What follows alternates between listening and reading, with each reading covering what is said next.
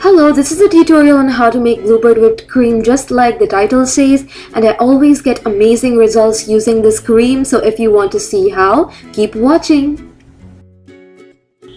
So first, make sure to read the directions for use behind the pack.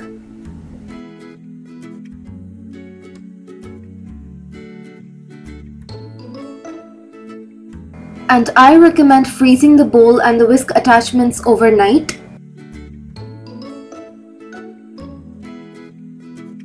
So you're just going to place them overnight in the freezer.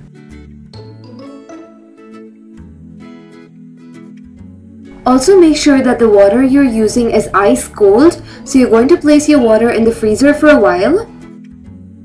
And just when a layer of ice starts to appear at the top, you know that the water is ready. Also a little tip for you, 1 gram of water is equal to 1 ml of water, and here I'm using 90 ml water for 50 gram of bluebird whipped cream. And then you're going to empty the contents of the pack into your water. And make sure to work quickly.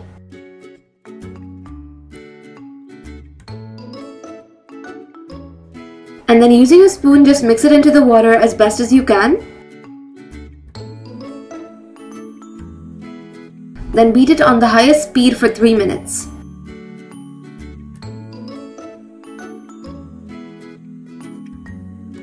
And then you're going to cover this and refrigerate for 15 minutes.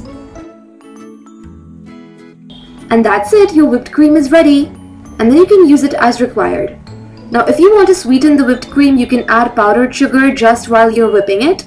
Keep in mind that bluebird whipped cream does have some sugar in it already. And then use it to frost your cupcakes or cake or whatever you want. You can see it's nice and stiff and it looks so beautiful. I hope this video is of some help to you.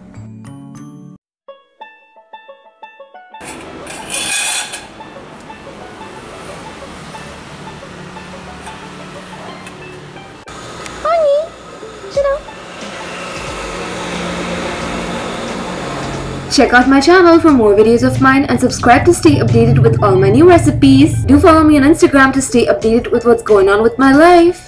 I'll see you soon with a new video. Bye!